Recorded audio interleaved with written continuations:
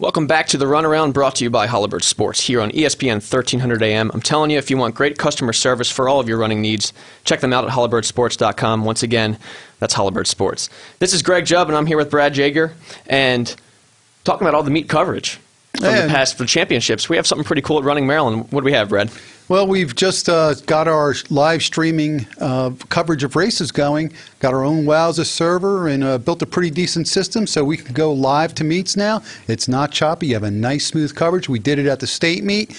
And if you are interested in having our team come down and cover your event live, give us a call at 410-868-9219, and I'll get back to you. Okay. And without further ado, we're being joined by Alexis Franklin of Old Mill High School, one of the top sprinters and hurdlers in the state. And also joining us is Hannah Onader of Winters Mill High School, the fastest female distance runner in the state at the high school level. Alexis, Hannah, thanks for joining us. Hey, thank you. Thank you very much. All right, Lexi, you got it. You got in. That's good. Did you find a telephone? I heard you lost your telephone last week, right? I did. It was crazy. It was crazy. It's so hard to keep in contact with people without it. Yeah. The age we live in, Lexi, the age we live in. Hey, you had a nice state meet. I mean, you've been running four events at most of the league meets this year. You came to the state meet. You decided to run only 3. What was the reasoning there? Pretty much, I did try to go for four events for the state meet. I did try to help my relay team get there, but our relay team just didn't quite make it. So, I mean, I was definitely pleased with my performances overall. I was happy to go for 3 individual events. Did you feel like the events were too close together? Because after you ran that smoking 1:14.5 you came back for the finals of what's normally your strongest event, the 55 hurdles, and it looked like you just were off a little bit there. I definitely was off. I don't understand why the events were set up so close together, because really they've never been like that. So coming to races with like 10 to 20 minutes of rest back-to-back was very different. That 500, I just ran it. I wanted to win, but I wasn't really running to win. I really wanted to focus my strong suit on hurdling, but I did better in my secondary events than I thought I would. Well, let's talk about that 500. That was a close photo finish. You kind of took it out a little bit conservatively and really brought it home in the last 200 meters or so. Was that your plan, or how'd that pan out for you? My plan was to hang back. I figured, well, if everyone's starting out really fast, maybe they'll eventually die down. And I started to notice, like, nobody was slowing down. And I was like, wow, well, maybe, like, once I got to the last lap, I figured I need to turn it on and go hard, because I really wanted to catch Udemy, I believe that's her name. Right. I was trying to catch her, and I could just see myself inching up on her closer and closer as the race was coming to an end. And once we got to the finish line, it was just a matter of a lean, which was that was kind of like my race of the day. Yeah, I know everyone was looking to the scoreboard on that one for the official results, because it was close. It was too close to call at that point. But talking about close races, or in this case, the complete opposite, Hannah kind of ran away with the mile and the 2 mile, the 2A state championships. Hannah, what did you think of your races? I thought they went pretty well. I mean, I came in thinking, okay, last week at counties, I mean, we ran counties a week before states, which was interesting. But, I mean, I ran like in pretty incredible times than nothing that I thought that I could do at counties. And I was thinking, well, my God, I want to break 5 in the mile. And I want to see if I can at least repeat another 10:45 again. And, well, I was a little disappointed in the mile. I think I got so nervous, and I was, like, really, like, kept thinking about breaking 5 that I feel like when I'm more relaxed, I run a lot better. So that was kind of disappointing. So then I kind of went to the 2 mile, like, okay, I just want to do well. I want to run relaxed, and that turned out to be pretty well too. So I'm happy with it. It's okay. You seem to be taking a real effort to negative split in the 3200. You came through the 1600, I think, in about 5:26, yeah, 5:26, and then all of a sudden you go, all right, there she goes, and takes off. Do you find that a less painful way to run, or is it done by plan? Well, I mean, I actually, for the longest time, until about like 3 or 4 races ago, just going to have like even splits the entire time. And then one of the races, I think it was maybe regionals, I experimented and I said, hey, I want to see if I can go out really comfortable and just hit it for the last, mile or whatever. And actually felt a lot better. And that's why it's kind of been like this pattern that I kept doing it again. And I think after running a 5:26 and running a 5:18, I'm pretty sure that's what it was, I kind of feel like, okay, I know I can run a 5:18 after a 5:26. Maybe next time start at a little bit over, maybe after 600 meters, start really going to that second gear or whatever you would call it, to get a better time. In order to compete against the national leaders who ran 10:13, 10:14 at the Brooks PR Invitational out in Oregon this past weekend, you're going to have to go out in 5:10, 5:11. Then you have to come back faster. You think you have the ability to do that? That'd be great. I would say that I would love to be able to have that ability right now, but I'm probably going to, because I'm going to run New Balance, I think 2 weeks from now. I really want to, and I'm going to run the 5K, and I'm thinking that it'll be really interesting to just be able to hang on to someone and hold like a consistent pace rather than having to think, okay, I want a negative split here, or I got to make sure I run, like a 5:10 right now. I mean, I think there'll be enough people spread out that I'll be able to like hit on someone that that's my ability. I'm sure I can do maybe two 5:20s, but a 5:10 and then another 5:10. That sounds pretty difficult for me right now. Lexi, you have the same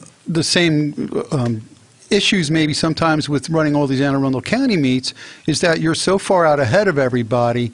It doesn't take a lot for you to win your 500. When you get to the national level, you're not going to be able to sit and kick that last 200. How do you think you're going to have to change maybe your training a little bit to get to that level?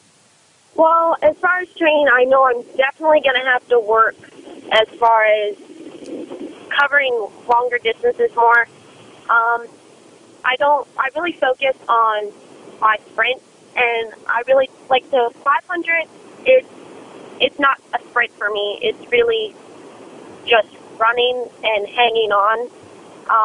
I feel like my entire mental strategy is going to have to change as a part of my training, and just longer workouts. Because to be honest, I didn't like the 500, and I only like the 500 because I do well in it. And I know it helps me with outdoor as far as my 400 and getting that stronger. So training, I'm definitely going to start covering longer distances and getting my mental strategy together. From talking to you during the indoor season, it seems like you like the 800 even less. Oh, my goodness. I try to stay away from that as much as I can. I know the 800, I've messed around a few times indoor, and I've come pretty close to, my high school's record board. So, I mean, I don't have a problem running it, and if it's benefiting me, then why not? Now, Lexi, we just talked to Hannah about what she would like to get out of the New Balance indoor meet, the national meet. Are you going to be running that meet as well? I will not be running the indoor national meet, unfortunately. Are you going to run any more meets this indoor season, or are you focusing on outdoor at this point? At this point, I'm putting 100% of my focus towards outdoor. I prefer outdoor over indoor. I'm more comfortable in the outdoor season. I feel like I do so much better in outdoor than I do indoor. What's going to be your focus in outdoor track? What events? My main event is probably going to be both. Well, I'm going to put my focus over 3 races. So probably the 100-meter hurdles, the 300-meter hurdles, and the 400-meter dash. I definitely want to go at least 52 low, or 52 high. My fault. 52 high in the 400. I would definitely be so pleased with that. Yeah. Here with Olivia Ekpene, my toughest competition, it was a really good race, and I mean, she gave me a reason to run, so I definitely want to try and accomplish that this year. That was a good race in the state outdoor championships last year. I remember sitting on top of the stadium when we were filming, and we were all kind of laying dollar bills down saying who was going to beat who in that race. I think you had Olivia out to maybe the last 50, 60 meters, and then she just had another gear that last 50. Yes, she definitely did. I know.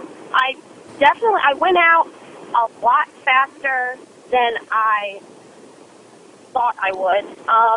My first 200, I went out in like a 24, and I was like, wow, like I've never been like with her. So, I mean, I felt like my excitement kind of got the best of me. My adrenaline was up, so I was like, well, I guess I can just run and then hang on as best I can with whatever I have left. Right, Hannah, talking to you now, you said you're going to run the 5K at New Balance Indoor Nationals. And in outdoors, there's really no distance higher than the mile and the 2 mile. So what do you want to focus on coming outdoors, knowing that you're really better the higher the distance we go? Well, I would say that I'm definitely going to focus on the 2 mile again, but I know that you're supposed to be getting fat. You know everyone that's supposed to get faster in outdoor, and I've never had like a good outdoor season at all for like since sophomore junior year. So I'm definitely going to focus on the 2 mile, but I really want to see if I can break 5. That's like probably one of my main goals to end high school with that time. And I'm probably going to try to run the 800 a couple of times. I didn't get the opportunity to run it at all for indoor, and especially because our county meet got canceled, so I didn't get to run it or even qualify for regionals. So yeah, definitely 3,200 and just breaking the 5 in the mile. Right, so and you're talking about breaking 5 minutes in the mile. You might want to work on your speed here. Lexi, when you mentioned you want to run 52 high in the 400, Hannah made a face in here like, oh my lord. So we have two different runners here. What's your plan to work to kind of get to that, 455, 456 mile or so? Well, I mean, this entire indoor season, it's interesting that you were talking about indoor earlier about running base and after being tired after cross country, especially for the distance runners. I got this idea, well, not really the idea, but I'm at Foot Locker and talked to a bunch of the California runners, and they said, well, we don't even have an indoor, so we just run base. And I was like, oh, that's amazing. They're like, what a great idea. So I talked to Coach Rep, my coach, about just running base with another one of the runners, Weston. And that's basically what I've done this entire season. And so outdoor, I'm going to focus a little bit more on doing some workouts. And even though I hate it, doing speed work, probably some like 400s and 200s, and then just hopefully help my form and turnover to get to that, last 400 meters of a mile. Gear. Yeah. And it'll also help you in the start of the race, too, not to go out so comfortable, but to also be able to compete on a national level, to go out fast. I mean, the old saying is, in order to race fast, you have to practice fast. So going out and doing 80, 90 miles a week sometimes isn't as successful as maybe doing a couple workouts of thousands or 600s, Jesse. Jesse, if you're listening out there, I know you're just getting frustrated right now. But ladies, you're running at the elite level, and Lexi, let's start with you. You're looking at colleges right now. Yeah. How's the college process going? The college process is going great. I've actually committed to my college and everything just on a few days after signing day. So I will. Which college is that? Next year I will be attending The Ohio State University, so I'm so excited. The Ohio State, going to the Buckeyes. We talked to Champ Page as well, who said he's going to Ohio State. Have you talked to him at all about this? Yes, I talk to him all the time about it. It's going to be so nice knowing somebody from the area that I will know going to college with me, because I know going to college, I feel like it's going to have such a different feel being like the new kid, but it's not like anyone's going to notice that because it's such a big school. And Christina Manning from Westlake is out there also. And Letitia Wright, who ran for Weston High School, might have graduated from there also. Yes. I believe I met Christina Manning, and she's actually a really nice girl. I was actually going for her record. At the state meet, I was going to try and break 8.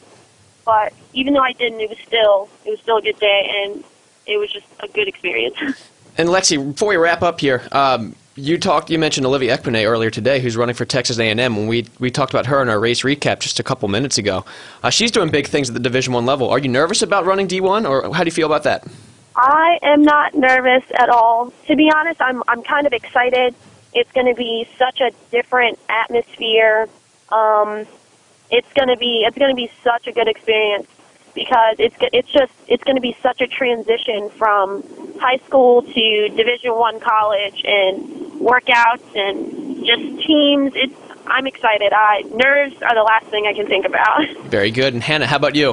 Where's the college process brought you to? Well, after a long struggle between, I think, a couple schools, I finally decided to commit to Johns Hopkins University. Very cool. So we have a future Buckeye and a future Blue Jay here in the studio with us. Hannah, you're going to be running at the D3 level. Certainly running times where you would be almost expected to run the Division I level. How do you feel about that? I think for a while that was probably one of the main struggles between choosing, like, why do I want to run D3 or why would I want run D1? But I think the beauty of running is that time is time, and that I really wanted to focus on my academics above everything. And I kind of felt that Hopkins at the Division III level really enables me to do that, and also Hopkins is a great Division III team, so that was also a plus. As we mentioned, the Hopkins women's team just won the Centennial Conference Championship, so needless to say, like Hannah just said, she'll be running for a team that knows how to strut their stuff. Oh, yeah. But Lexi, Hannah, thanks for joining us. We wish you the best of luck with the rest of your senior year, and in college, we'll be sure to be in touch with you. And I'm sure we'll be talking to you plenty of times during the outdoor season. Yep, thank you. Thanks for coming on. Okay, and coming up, we're going to be talking to Coach Andy Young and distance runner James McBride of Millersville University. They're going to be talking about how their program is going to be cut, potentially, and what they can do to save it. Stay tuned.